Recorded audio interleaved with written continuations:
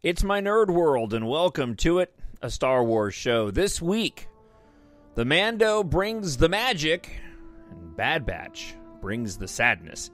Thank you so much for taking time out and checking out this week's episode. Remember, you can head on over to mynerdworld.net. There you can get information about all the podcasts with My Nerd World, and of course, my science fiction space opera series, EMBARK, where you can follow a ragtag squadron of pilots and one reluctant hero on a journey of survival from Earth to the far reaches of space as they fight for humanity's future among the stars.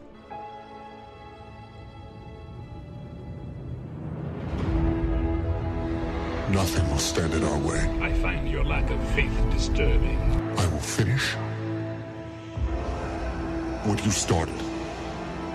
Who are you? I'm no one. There are stories about what happened. It's true. All of it. The Force. It's calling to you.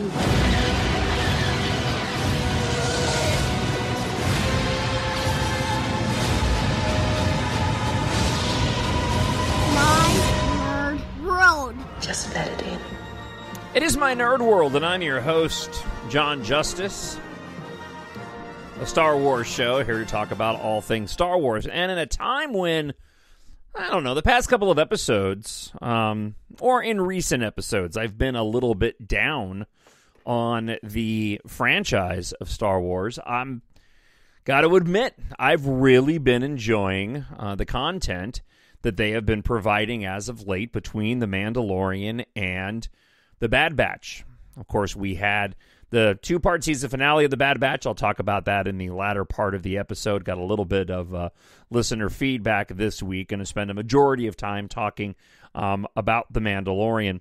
There are some news items that are floating around, some rumors that are floating around. Star Wars Celebration takes place in Europe next week, and the expectation is we're going to have a lot of news next week coming out of Celebration. More about the TV shows. Certainly, I'm hoping for more about the potential theatrical releases, which, according to the reports and the rumors that we've seen, it all remains in flux, so I really don't know what to believe anymore. So for this week, I just want to spend a few minutes talking about these 3 episodes of The Mandalorian and the 2-part season finale for The Bad Batch. So let's go ahead and get to it. Spark that'll light the fire that'll burn the First Order down. As an overview, before I get into the details of The Pirate, this week's Mandalorian episode in Season 3, I'm really enjoying this season, and I wasn't sure when the season started. And really, when I go and judge these shows and most content, it comes down to a rewatchability factor for me. If I enjoy it, I'm going to go and rewatch it. I treat my television, for the most part, okay, especially with the franchises that I enjoy. I treat my television a lot like I do my music. I'm going to go back and listen to music over and over again. I'm not kind of a one and done person. If you hadn't figured this out yet. So, especially with Star Wars, I typically treat Star Wars from an aspect of how rewatchable is it. And The Mandalorian of all the live-action shows, as I've said, is the most rewatchable. I've rewatched both the first and second seasons multiple times, and each episode multiple times. And heading into this season, because I was a little jaded with Star Wars as of late, as I've talked about, I enjoyed Andor. I've been watching a bit of Andor, but more having it on in the background. I've tried to go back and watch Obi-Wan Kenobi and just haven't really enjoyed it. And Book of Boba Fett, I've done a rewatch on and watched those episodes multiple times. But it's not one that I really go, I want to go watch this. The Mandalorian is one where I go, I want to go watch this. And this season is turning into that.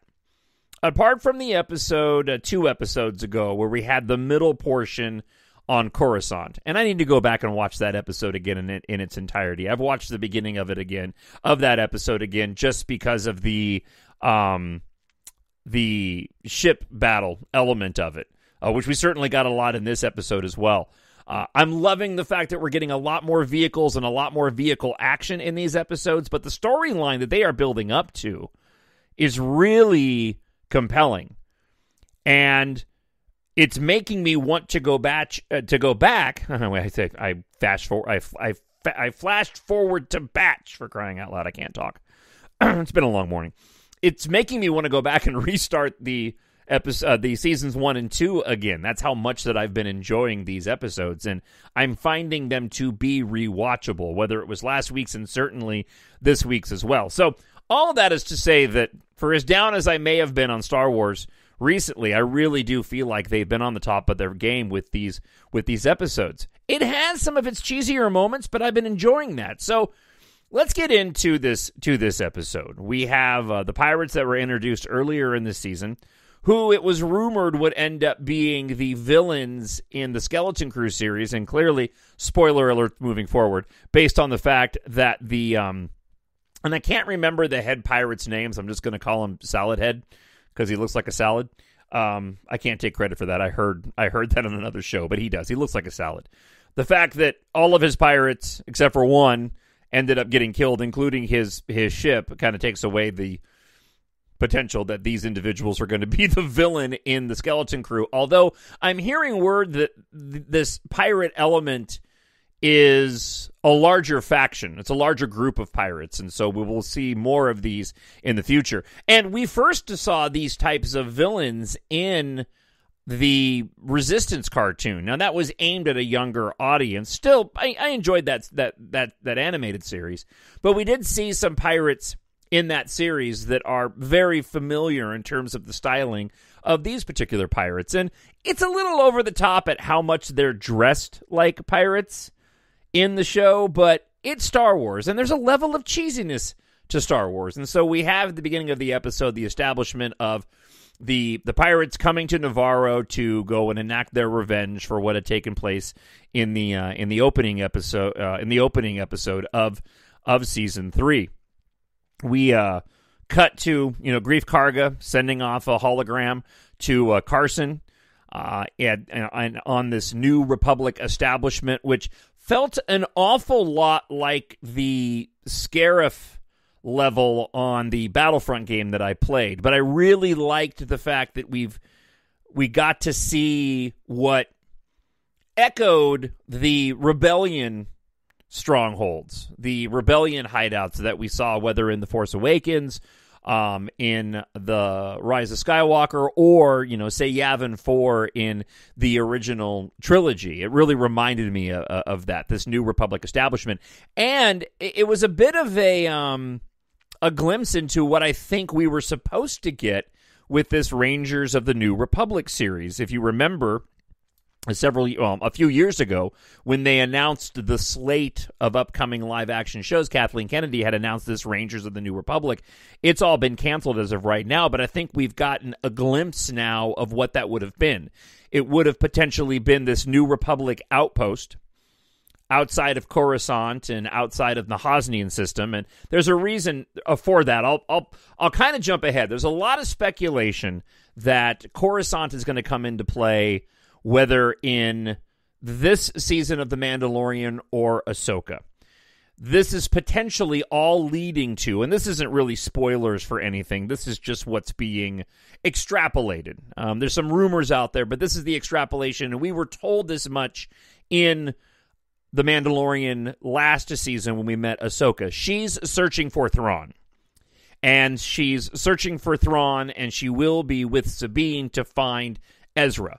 We also now have this change-up with Bo-Katan at the urging of the Armorer to go and bring the clans back together, because Bo-Katan has admitted to the Armorer that she saw the Mythosaur, which is supposed to be, as legend goes, a precursor to the revival of the Mandalorians. And so we are culminating potentially down the line in The Mandalorian, maybe the Book of Boba Fett, perhaps the Skeleton Crew, but definitely Ahsoka, all coming together in this larger event that Kathleen Kennedy had teased so long ago that will more than likely entail the return of Thrawn, perhaps a portion of his fleet from when they disappeared at the end of the Rebels series. And if you didn't watch Rebels, you're going to be a little bit lost. But at the end of Rebels, Thrawn, via the Purrgil, who can fly through hyperspace,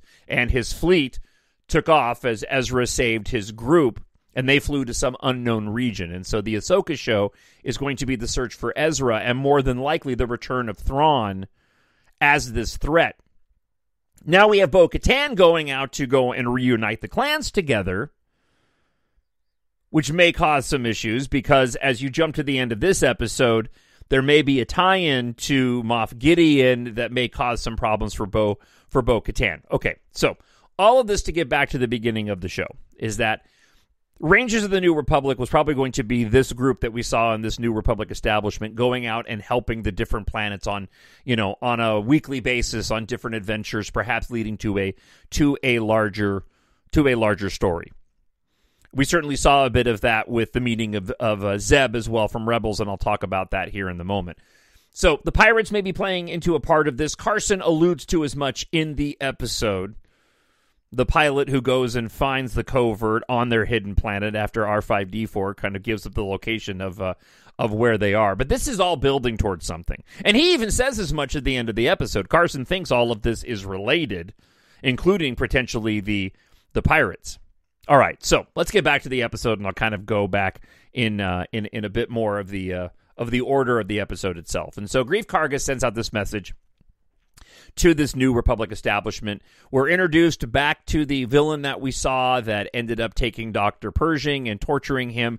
It's pretty clear in my book now that she's working both sides, and there's a part of what she's doing with the New Republic that is to get Moff Gideon back. She's always been the villain, but she's playing both sides in this.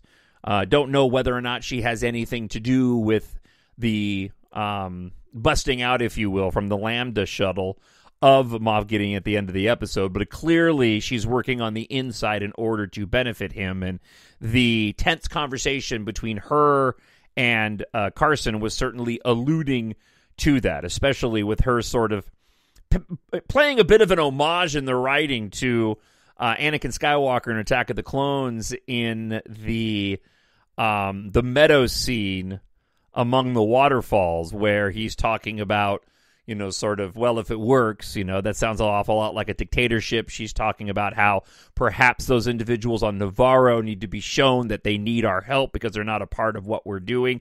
He mentions and alludes to that's Empire kind of thinking, and she says, well, maybe that needs to happen. That all seemed like a bit of a callback to that exchange between Anakin and Padme in Attack of the Clones. But of course, Carson ends up going and finding the covert anyways. Why they called him Blue when he arrived at the covert, I'm not sure. I don't know if it's the blue because of the logo for the Republic. Don't know exactly why. I would have liked a little bit of clarification, or at least maybe pointing to why they called him Blue when he arrived needing hope. And this puts, of course, the covert and the Mandalorians in a bit of a pickle because they now have their location exposed. But this, of course, plays into the motivation for the Mandalorians to go and help Greef Karga on Navarro, given the fact that there's land available that they can go and live on. Although I don't think they're going to be staying on Navarro for very long. All of the moments leading up to this part of the show, I just really, really enjoyed. I love my spaceships, and I love seeing the ships travel from location to location. And it's just, to me, as I sort of tap into that, inner 12 to 16-year-old that, is still wowed and amazed at ships flying around, to see them arrive at a location, seek it out, land, and get out. I kind of jokingly said in the middle of the episode I could watch, 40 minutes of just ships traveling around, landing, and pilots getting out, and that would actually go and make me happy. Similar thing in the Bad Batch episode when they took off in the V-Wings, and we got to see the stormtroopers go and get into the ships. I absolutely love seeing that. We end up getting the scene inside the cave where the covert has to make a choice Apparently, the holding of the armorer's, hammer, mallet, whatever you want, hammer, is representative of something. If you're holding the Beskar mallet, or hammer, then you have the floor. We get the Mandalorian speech, and then we get the Paz Vizsla speech, which was a bait and switch, where at first you think he's not going to go along with this, and then he agrees because the Mandalorian hasn't steered them wrong. He helped save his son, and they make the choice to go help Greef Karga. When we arrive back to Navarro, I really enjoyed this scene from the standpoint of it reminded me of Pirates of the Caribbean at Disneyland. As a matter of fact, I was thinking, oh my gosh, they could do an overlay of the Mandalorian on the Pirates of the Caribbean, with a bunch of these drunk Mandalorian pirates trashing the place, stumbling around in the streets. I just immediately was like, oh my gosh, this is Pirates of the Caribbean. And whether or not that was completely intentional or not, I have to believe there was a bit of a nod to that, because there's an interesting reference to a James Cameron movie that was pretty direct in my opinion. I don't know if anybody else picked up on it, but I certainly did when it happened, and I'll say what that is in just a moment. We get the Mandalorians laying out their game plan prior to the arrival on Navarro, which was so quintessential Star Wars. I mean, how many times have we seen that? And that is just a Star Wars tradition. We get the hologram, we get one person saying, this is what we're going to do, this is how we're going to lay it out. And I love those moments. I mean, again, that is Star Wars tradition through and through. And those never disappoint in my opinion. And then we have the arrival of the Mandalorians and the action sequence that breaks open on the planet as they go up against the pirates. And it was all great. I had no issue with it. I loved every moment of it. This was one of those scenes where I'm watching and going, oh my gosh, I'm going to watch this episode over and over again. And then thinking back to all of the other space and in-atmosphere battles that we've received so far this season. And it may end up being one of my favorites just from that standpoint of, I love my spaceships battling. The scene on the ground was great too. The mentioning when Mando arrived, when he first talks with Greef Karga about how, hey, we're here to get the land, sort of reestablishing the motivation here, apart from the Mandalorian helping his friend out, obviously, right? The pirates themselves are cheesy. There's a lot of individuals, especially during the pirates are drunk walking through the town scene, that looks like dudes in a mask, but it's also Star Wars, and the original Star Wars was dudes in a mask. So, and ladies. So I can totally forgive all of that. I mean, it's not even a matter of forgiving. That's Star Wars. I will say that as I go back to the cameo just briefly, the cameo of Zeb from Rebels was just fantastic. Clearly the face was CGI'd, and this was a bit of a preview of him being, in my opinion, Ahsoka. And this was kind of a, hey, here's your cameo of the week, but don't worry, Zeb will be back. So that was really cool, and it has me even more excited for Ahsoka than I was before. That was a character that I absolutely loved on Rebels, but as I watched it, you kind of go, well, how are they going to pull off Zeb in live action? And they did an absolutely a fantastic job. At the end of the battle on Navarro, when the Mandalorians finally win, I did think it was a little, for lack of a better way to describe it, a little Boba Fett-ish that we had sort of such a small group of people living in the city, which seems such, much larger. I know it's the nature of being a television show, and you can easily go and sort of headcanon extrapolate that perhaps a vast majority of people had already vacated the city when the pirates arrived in the first place, but it just seemed a little thin there at the end. But again, it's Star Wars, and you can get away with it. We had the sort of wrap-up scene of the Mandalorians there with Greef Karga and the people of Navarro, and the establishing that the Mandalorians are now allowed here on, Navarro, so they'll go ahead and find their home. My expectation is eventually they're all going to leave and end up back on Mandalore. I'll get to more of that in just a moment. And then we get this unexpected scene of the Armorer bringing Bo-Katan back down underground where the covert used to reside, her telling the story of the oven. I can't remember what it was called. The Forge. That's right, it was the Forge, and she goes into detail of the larger Forge on Mandalore. And then this moment where the Armorer tells Bo-Katan to take her helmet off, and I don't know about you, but I'm watching this going, what is going on? I thought it was a test for a moment, like, oh, you failed the test, you're an apostate now, you took your helmet off, ha. But it wasn't. The Armorer has other intentions, and whether or not they're on the up and up remains to be seen. I thought for a moment the Armorer was going to take her helmet off. I really was expecting that to happen, but of course it didn't.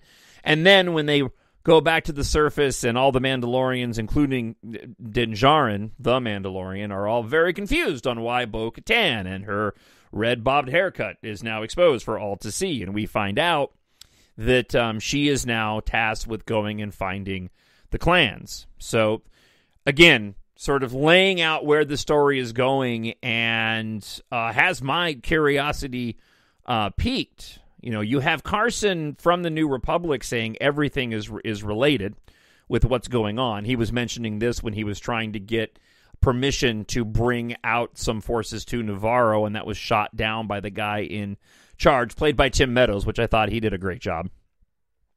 At the end of the episode, though, on his way back, we get Carson in his X-Wing coming across the downed Lambda shuttle in the middle of space. I thought it was cool that the little R2 out the top of the dome popped out and was used as a probe, and he goes into the shuttle. This is where the tribute to James Cameron's Aliens comes into play. The screening laser, the blue light with the mist, was straight out of the beginning of Aliens when they first find Ripley floating in that spaceship. So that whole scene was kind of a tribute to Aliens in and of itself. And then we get the reveal that there was Beskar that was left behind on there, which would allude to, obviously, a Mandalorian going and breaking him out. Initially, I was thinking that, well, is this Boba Fett that did it? But the more that I thought about it and heard on the MakingStarWars.net podcast, they didn't have any inside information. But when you consider that Bo-Katan is going out to find more clans, perhaps Bo-Katan is going to end up finding a clan that actually is working with Moff Gideon now. And perhaps Moff Gideon himself was a Mandalorian, considering the fact that he had the Darksaber in the first place when you go back to, season 2, right? Yeah, season 2. So, season 1. Excuse me, I'm sorry. Season 1. He has the Darksaber. So, we're going to find out that Gideon has some connection to Mandalorians, and that this is probably going to end up impacting Bo-Katan when she goes out to sort of reunite the clans. And again, this is all leading and leading towards Thrawn returning, Ezra returning. We're seeing the building of a quasi-empire that, as I mentioned before, may involve these pirates, but most likely will involve the return of Thrawn. This is going to ultimately fail, leading to the First Order. That's where all of this is heading. Probably because it's too segmented. Probably because it's not fully fleshed out, and it's kind of cobbled together. You're going to see a reunited Mandalore and Mandalorians who will be able to push back on this and more than likely defeat Thrawn when all is said and done, along with Ahsoka and the group from Rebels, and probably a part of this New Republic, all of which is going to be more than likely damaged in the process and the elimination of Thrawn, which will bring about the First Order. That's where I think all of this is heading. Love the episode. Not ready to sort of place this season alongside of the other seasons, except to say that I'm enjoying it, at least at the moment, as much as I was seasons 1 and 2. And I find these wholly rewatchable. But as always, what do you think? TalkShowNerd@gmail.com, or if you're watching on YouTube, you can go and check it out there as well. This is not going to go the way you think.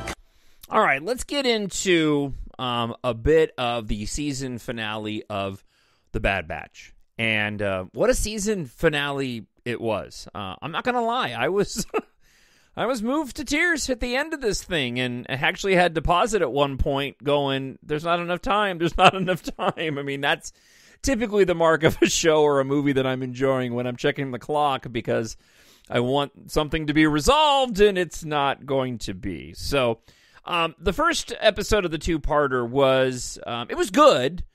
Certainly, sort of setting up to the bigger finale, and played out much in the way the Bad Batch does. It wasn't, it wasn't steeped in lore. We were doing Bad Batch missions, as we typically do, and it had me a little bit curious at the start of whether or not, we were going to culminate in anything, or if this was just going to be sort of a mission and it will end. I wasn't sure, and I didn't know what the future was for the Bad Batch at this point in time. Like, was there be a season 3? And obviously, we're leading towards a season 3 based off of what happens at the end of the episode. So, just a few things that I wanted to mention about it. The arrival of Saw Gerrera, name escaped me for a moment. That took me by surprise, and I had to laugh a little bit because the Saw Gerrera that we saw in Clone Wars originally, obviously looked very different from the Saw Gerrera that we ended up seeing in Rogue One. Then we had a version of Saw Gerrera that was closer to the one in Rogue One that we got in Rebels. Now we have Saw Gerrera back with Bad Batch, and he's kind of this combination of the two. He looks more like the Saw Gerrera that we saw in the Clone Wars, but you can tell that they're trying to sort of work him to be the version that we saw later on.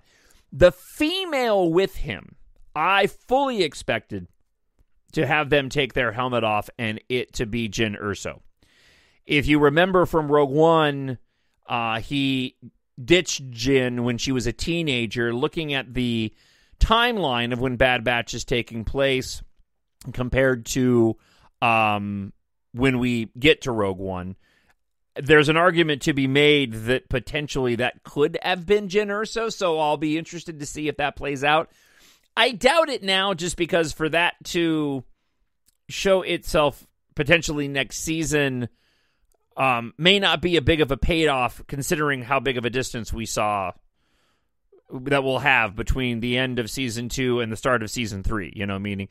Meaning, if you get a reveal of Jyn Erso down the line, maybe you'll go, oh, hey, she was in the Stormtrooper outfit, but more than likely not. So I was anticipating her to take her helmet off, whoever that other rebel, or a part of partisan, I guess, if you will, of Saw Gerrera was. We did get a brief cameo of Director Krennic in the scene around the meeting table with Grand Moff Tarkin, even though he only had a few words. Of course, we had the mention of Stardust, which is the Death Star, so no big surprise there. And, the big thing that ended up happening was the sad fate of Tech. There's debate in the Justice household over whether or not Tech is dead. I am going with Tech being dead. The youngest member of the household, in Kyle, does not want Tech to be dead and thinks that, well, we didn't actually see the body. We just saw the glasses. Maybe Tech can come back. I'm going with Tech is dead, but anything is possible at this point in time. There could be some rational explanation how he survived that fall. He is pretty clever. But at this point, I'm going with Tech is dead, and I was sad and shed a tear at that, because I kind of saw that being forecasted and didn't want it to happen, but it did. And, it raised the stakes for all of them. There was a moment watching the episode that I really thought that they were all going to go down. So I was glad at the end that they didn't. So I want to jump to the end of the episode, though. Omega is taken by Hemlock. Clearly, this is a setup for the Bad Batch Season 3, which will be them going and searching for Omega and getting her back. I thought that this was potentially going to be the end of the Bad Batch series altogether, and that they would all, live happily ever after on Padu, the planet that we'd visited in the previous episodes. And maybe that would be an explanation as to where they've been. They've just been on that planet the whole time, and it's far away from everything else, so they weren't involved in the larger conflict that takes place in the original trilogy. And then who knows about the sequel trilogy. But clearly, Bad Batch is meant to go on, and now it'll be the search to get Omega back. The question that I have, well, I got a couple of questions here. One, we all picked up on, and if you did too, please let me know, talkshownerd@gmail.com. Dr. Emery Carr, the Imperial female scientist, I said when we first were introduced to her, she sounded like Omega, and she looked like Omega.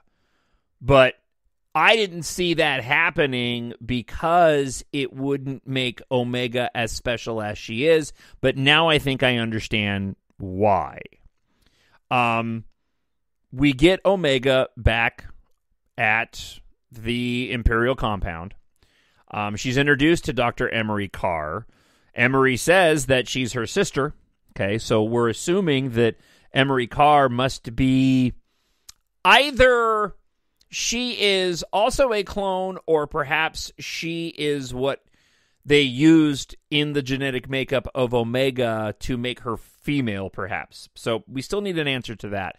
But it seems clear to me that maybe if Emery Carr is a clone as well, that Omega isn't necessarily as special as we thought, and the reason why Hemlock needed to bring Omega back was because he needed Nala Se to continue the cloning work.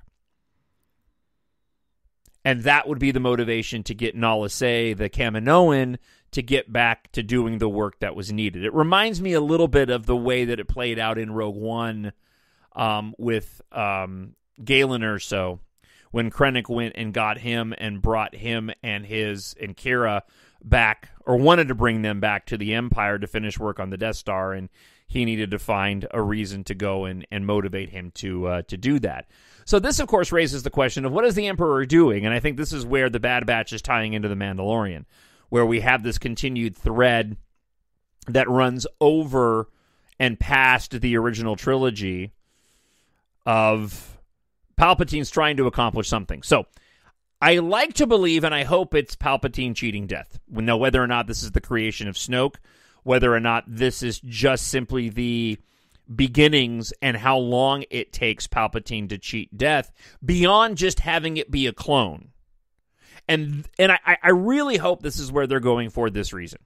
So my theory is that the cloning, Nala Se, Omega, going into The Mandalorian after the original trilogy, Grogu, midichlorians, Palpatine is trying to figure out how to cheat death. And it's not just making a clone of himself, it's making a clone that he can get his consciousness into. That's where I think all of this is. Snoke is a byproduct that he ends up using while they continue to do this, and he finally pulls it off, but it still didn't quite work because the clone of him is still messed up. We know that Rey's father was also a direct clone, but clearly one that Palpatine couldn't get his consciousness into. That ends up being figured out by the time we get to Return of the Jedi. That's how he returns in The Rise of Skywalker, and this is what I'm driving at. I think it would be awesome if all of this is pointing to, and all of this is telling the story of how Palpatine ended up doing what he was doing and why he came back in The Rise of Skywalker. I think that would be a stroke of brilliance, because now you have not a glossed over dark side cloning's line. Now you have a full slate of stories that explain how that happened. And it's not just from a, I want to stick it to the fandom kind of thing, you know, because as a fan, I'm willing to accept that. Star Wars, you have to accept a lot of things and, you know, and don't have a lot of explanation for things. And we certainly didn't when the original trilogy came out. We had no idea what the Clone Wars were, for crying out loud, and look at what we have now. I think it would be awesome if these stories that we're getting right now, all this cloning has been Palpatine trying to cheat death. How do I cheat death? How do I keep myself alive? How do I just not create a clone of myself to carry it on? How do me right now in my existence transfer that into somebody else? And that's what we end up seeing in him in The Rise of Skywalker. And if these stories are all building up to that, I just think it would be a brilliant, brilliant storytelling. TalkShowNerd@gmail.com. We'll see.